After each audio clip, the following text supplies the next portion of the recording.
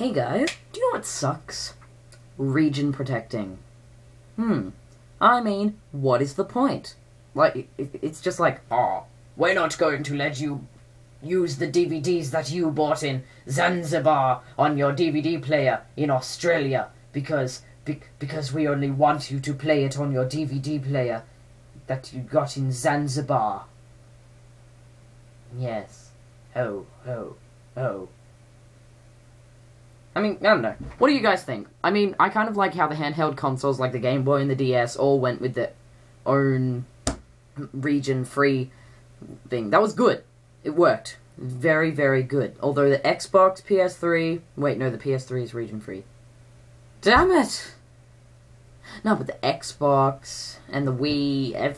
anything, almost anything that basically uses a disc is region-protected nowadays. And I just don't see the point. It's easily one of the stupidest ideas ever in the history of mankind. So, you guys, tell me your opinions, comments in the comments below. Speaking of stupid ideas, greeting cards. Birthdays, wedding, Christmas. We're going to show our sympathies to them and write something on a piece of paper that we could quite easily tell them in real life. Or just use the pre-printed stuff that's already in there that was printed by Hallmark. And apparently we've all got British accents now. What do you guys think? Should society try and do away with this whole greeting card business, or do you think it's necessary to have a flimsy piece of cardboard stuck up in your room for about 6 months after your birthday happens?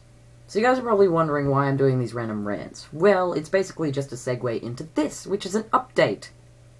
Due to school and such, I have not been able to upload a lot of videos, but I do have plans. The Bioshock 2 review, which I mentioned earlier, is coming.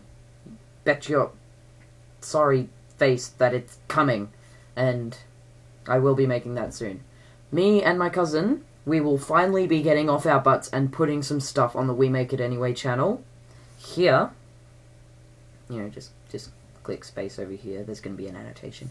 And once I fix my Guitar Hero drums, I will have some more Guitar Hero videos up soon.